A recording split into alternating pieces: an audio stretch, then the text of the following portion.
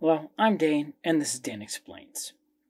I heard about this a few weeks ago, and I wanted to do a video about it, but I had difficulty finding the research paper to back it up. However, I finally tracked it down. Our group out of China released a preprint, so the paper hasn't gone through peer review yet. A few weeks ago about SARS-CoV-2 coronavirus, which they found was 100% lethal in transgenic mice that have humanized ACE2 receptors.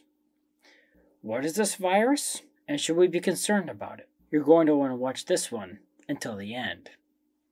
Let me explain why.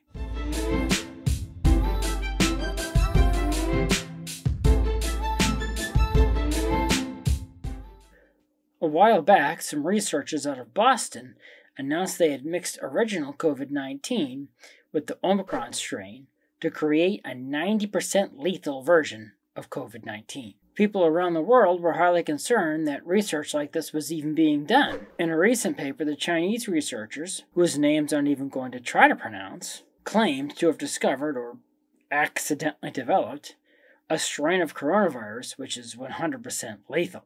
Now, it's extremely important to point out that this virus, which they're calling GXP2V, short 3UTR, which for the rest of this video, I'm just gonna call the GX virus for obvious reasons, is not a strain of COVID-19, but is a closely related coronavirus. The researchers don't exactly explain how they obtained the GX virus, but they say they identified a regular GXP2V virus in pangolins back in 2017. They were maintaining it in cell cultures.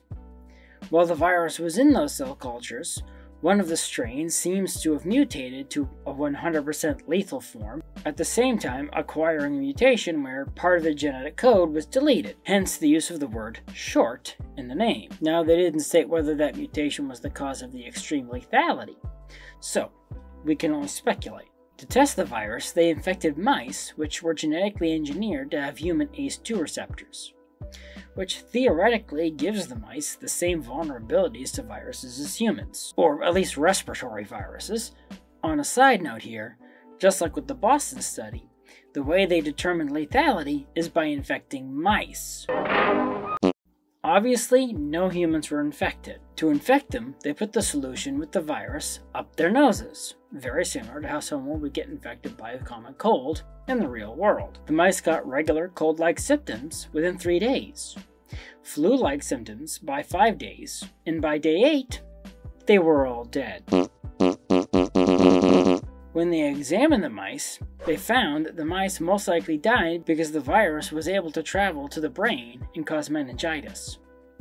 Up to this point, this does sound extremely concerning, especially with questions still surrounding the origin of another well-known virus. Luckily, I don't think we need to be too concerned about the GX virus. Although the virus does cause pneumonia in mice, that probably wouldn't have been lethal to them. Also, these genetically engineered mice aren't humans.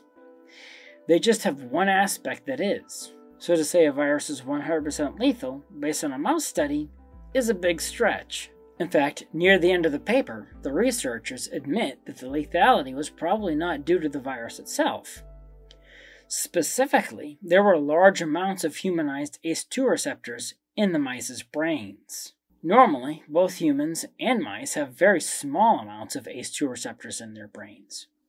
So, the fact that the virus was able to travel to the mouse's brain was due to the lack of specificity in the genetic engineering done to humanize them, and not something we would have to worry about in humans or even in other lab mice. So thankfully, this virus is nothing to worry about.